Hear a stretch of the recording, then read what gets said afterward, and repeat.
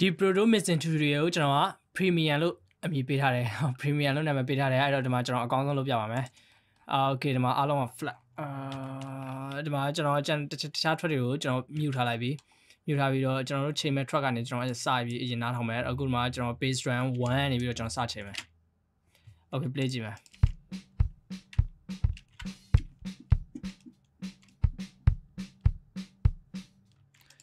bass drum 1ကိုကျွန်တော်က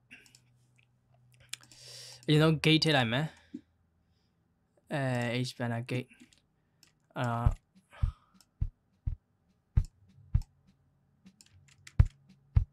ဒီမှာကျွန်တော်အထက်တိုင်းကိုချက်ချင်းဝင်လိုက်မယ်သူဖြည်းဖြည်းမဝင်တော့ဘူးဖြည်းဖြည်းဝင်တယ်လို့ဖြစ်သွား fake ဖြစ်သွား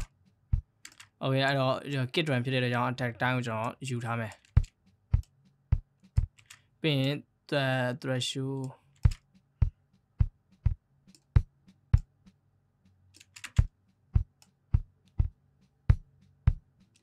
kick က sustain လေးတွေနည်းနည်းလေးပို့သွားအောင်လို့ကျွန်တော် release time ကိုဒီလောက်ထားထားမယ်ဒီလောက်ထားရဲဆိုတာကျွန်တော်ရဲ့ track ပုံမူတည်ပြီးထားတာပါအားလုံးဘယ်သူမဆိုကိုကြိုက်တဲ့အရာကိုချိန်တဲ့အခါမှာကိုစိတ်ကြိုက်ပြန်ပြီး adjust လုပ်လို့ရပါတယ်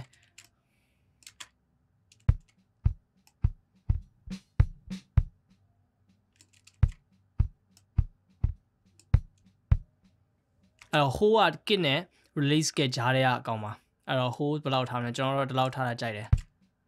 မဟုတ်ရင် snare လေးပါထပ်ပါလာမှာ Okay ကျွန်တော်မြန်ထားလိုက်မယ် hold ပြီးရင်ကျွန်တော် EQ ထည့်မယ်7 band EQ ထည့်မယ် Okay ဒီကောင် cut လုပ်ပြင်မယ် in ကျွန်တော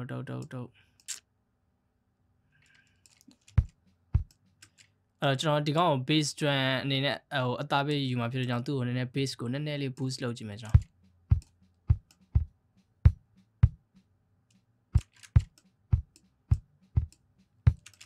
ပြီးရင် bass drum နဲ့ mid range ကိုကျွန်တော်မကြိုက်တဲ့ mid range ကိုရှာပြီးဖယ်ထုတ်မယ်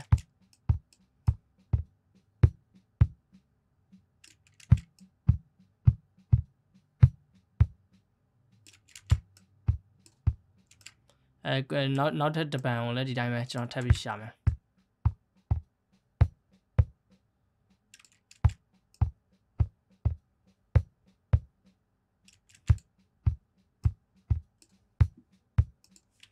အဖယ်ထုတ်ပြီးသွားပြီဆိုရင်ကျွန်တော် compress ထည့်မယ် compressor ထည့်မယ် compress ထည့်ပြီးတော့ကျွန်တော်အခုက bass drum ဖြစ်တဲ့အတွက်ကြောင့်သူ ratio ကျွန်တော်ပုံမှန်ယူနေကြလောက်ဆိုရင်ကျွန်တော် kit drum ဆိုရင်6ကနေစယူတယ်ကျွန်တော်9လောက်ထားလိုက်မယ်ဥမာကို10ခုနှစ်နဲ့အရင်ဆုံးစမ်းချင်ကြည့်မယ်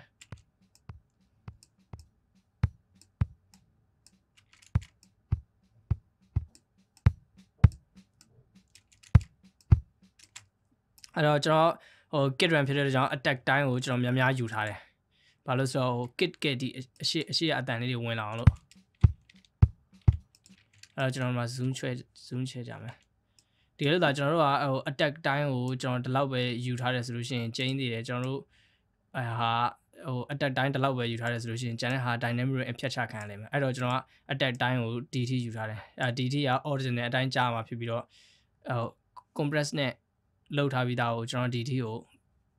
ညှစ်ထားတဲ့ပုံစံပဲဒီဟာကိုကျွန်တော်ပြန်ထုတ်ပေးထားတဲ့သဘောလှုပ်ပေးထားတဲ့သဘော Okay အဲ့တော့ဒီမှာနားထောင်ကြည့် attack တိုင်းကိုကျွန်တော်ဒီလောက်ထိယူလိုက်မယ်ကျွန်တော်ရနိုင်တဲ့လောက်ဒီလောက်ထိယူလိုက်တဲ့သဘောပဲ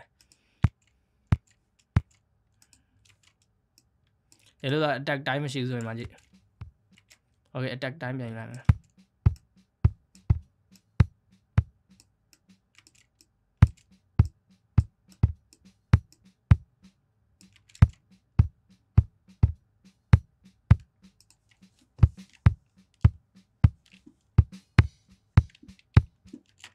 အဲ့တော့ bypass လုပ်ပြီးနားထောင်ကြည့်မှာဖွင့်လာတယ်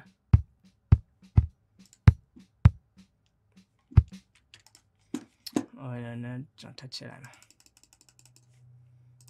compress လုပ်ပြီးသွားပြီဆိုလို့ရှိရင်နောက်ထပ် bass drum line number 2ကိုလည်းကျွန်တော်ဒီတိုင်းပဲချိန်မယ်သူ့ကိုလည်းကျွန်တော်အရင်ဆုံး gate ထည့်လိုက်မယ်ဗျာ gate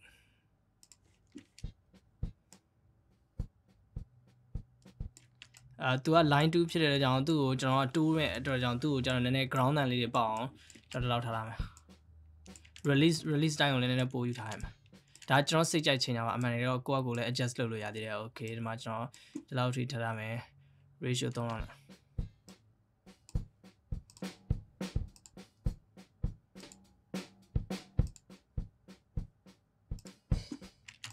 ဲ့ပြီးရင်ကျွန်တော်က EQ ထည့်မယ် EQ ကျွန်တော်မကြိုက်တဲ့ mid range ကိုကျွန်တော်ရှာပြီးဖယ်မယ်တစ်ခါထပ်ပြီးတော့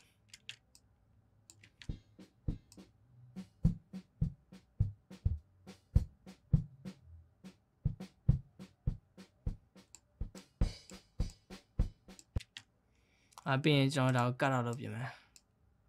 အပြည့်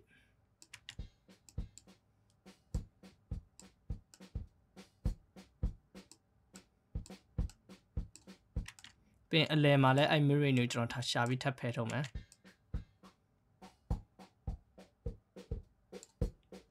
ဒီမှာကြားနေရနော်အဲ့ကောင်ကျွန်တော်ဖယ်လိုက်မယ်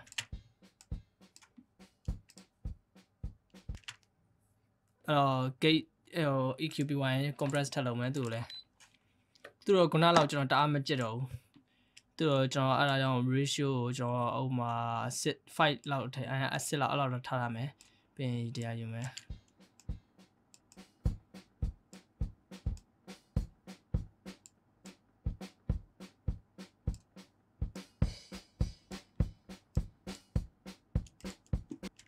နားထောင်ကြည့်မယ်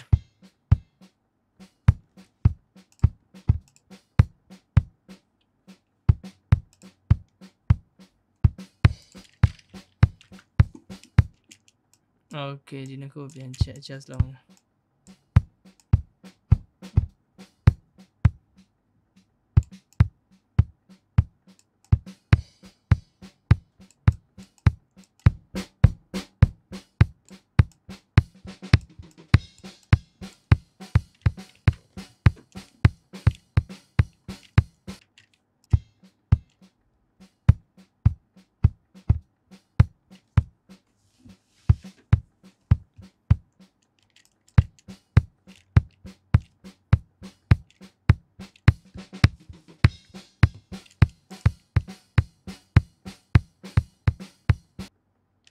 Okay ဒီလောက်ဆိုရင်ကျွန်တော်အဆင်ပြေပြီထင်တယ်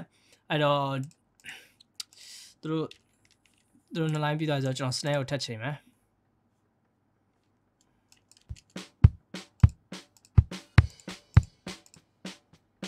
အခုကြားတယ်ဟာ snare button ဖြစ်နေတဲ့ကြောင့်ကျွန်တော် snare ပြန်ထွက်ယူရမယ် snare button ပြီးတော့မှချိန်မယ်အဲ့တော့ snare ကိုဆိုလိုလိုက်ပြီ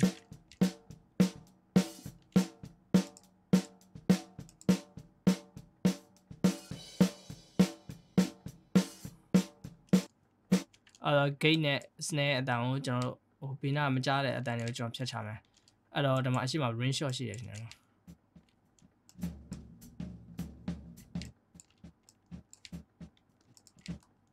Okay ဒါဆိုရတယ်ဒါဆို snare မှာပြန်ထားရမယ်အဲ့တော့ attack time ပြန်ယူလိုက်မယ်sorry ဒီမှာဒီပါအခု release time ကပြတ်နေတဲ့အတွက်ကြောင့် release time နဲ့ထပ်လုပ်ပေးမယ်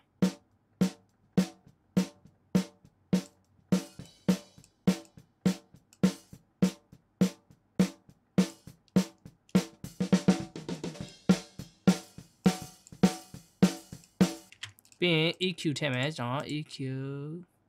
7 band EQ okay အမှာကျွန်တော် snare frequency ရှိတဲ့နေရာလောက်ထိပဲထားမယ်ကျွန်တော် cut out လုပ်ပြင်မယ်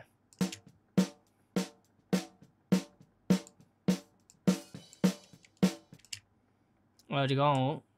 Q လုပ်လိုက်မယ်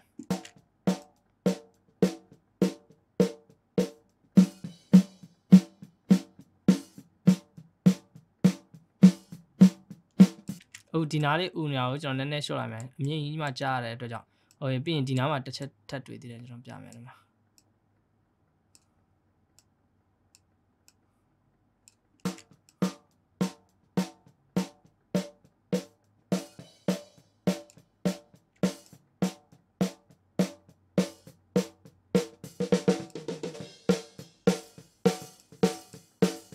ဒီမှာအခုကြားနေရပြီနော်နည်းနည်း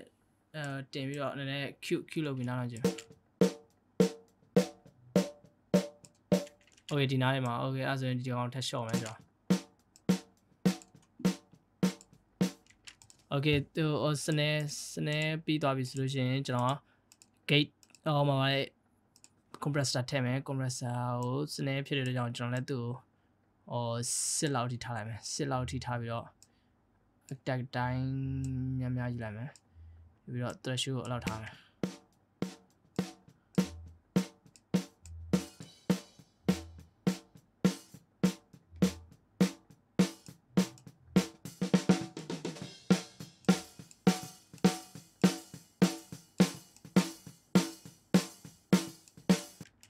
Okay gain တင်ပြီးနားနေလား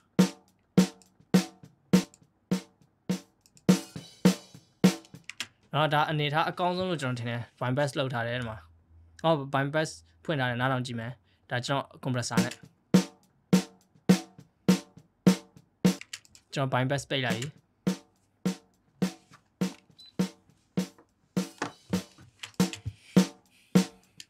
Okay ကျွန်တော်ဒီအနေထားကိုကြိုက်တယ်အဲ့တော့နောက်ထပ် snare bottom ကိုလိုက်ချိန်မယ်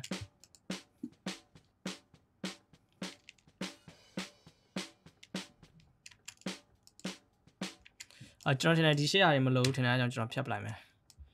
ကြားတဲ့ဟာတွေ snare ရှိတဲ့အနာ snare ကိုတီးတဲ့အနာတွေပဲကျွန်တော်ထားလိုက်မယ်အဲ့တော့ဒီမှာပြန်နားထောင်ကြည့်မယ်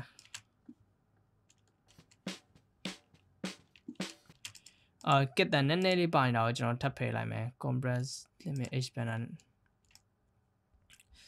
ဒီလောက်ဆိုရင်ပျောက်သွားမယ်ထင်တယ်နားထောင်ကြည့် Okay နည်းနည်းထပ်တယ်မယ် release တိုင်းယူထားမယ် snare separate တန်လေးတွေကိုနဲ့ hold ထည့်ယူလိုက်မယ်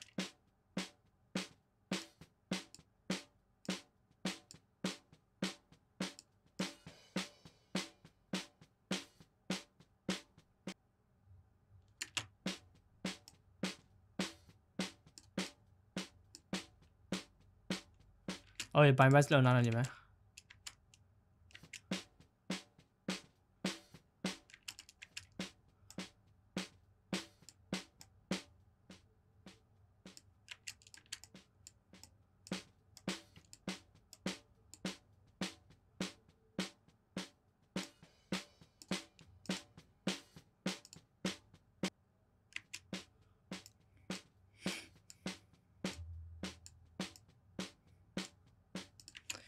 ပြီးရင်ကျွန်တော်တို့ EQ ထည့်မယ်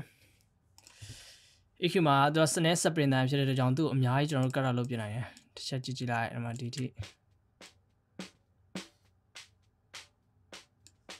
Okay ဒီလောက်ထိရတယ်အဲ့တော့နောက်ထပ်မှာနားထောင်ကြည့်မယ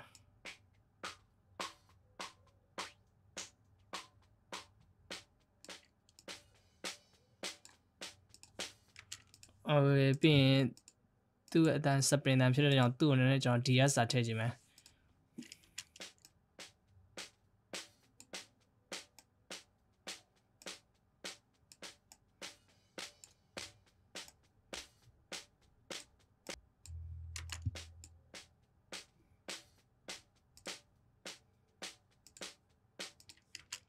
Okay ပြီးရင်ကျွန်တော် compress ထည့်မယ် compress ကိုဒီလောက်ယူလိုက်မယ် threshold ကိုလည်း6လောက်ယူလိုက်မယ်ratio ကိုလည်း6လောက်ယူလိုက်မယ်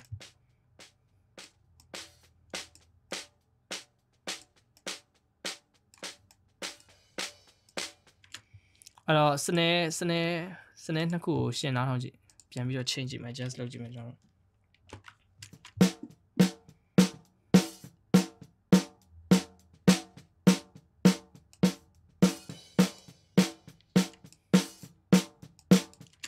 Okay ကျွန်တော်ဒီအနေထားကိုကြာကြအဲ့တော့ kit နဲ့ snare နဲ့နားထောင်ကြည့်မယ်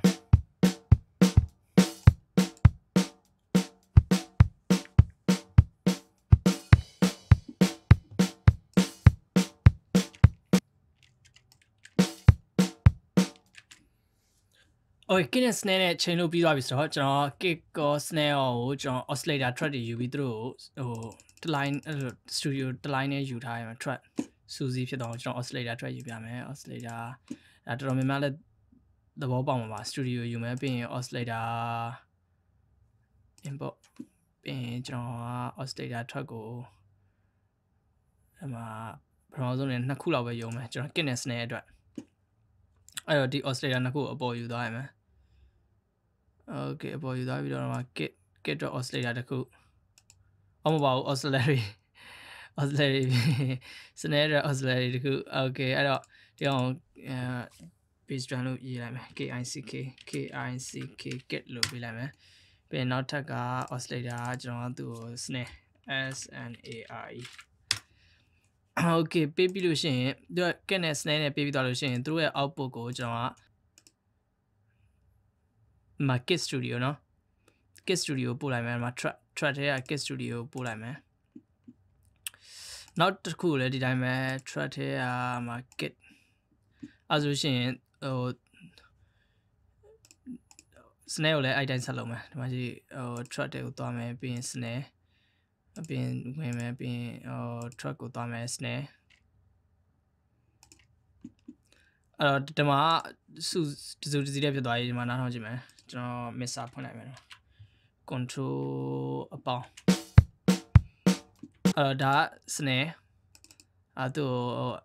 oscillatory ဖြစ်တဲ့အတွက်ကြောင့်အရောင်တွေကျွန်တော် oscillatory အတွက်အရောင်တစ်မျိုးပေးလိုက်မယ်မှတ်လွယ်အောင်play ကြည့်မယ်နောက်ကြည့်မယ်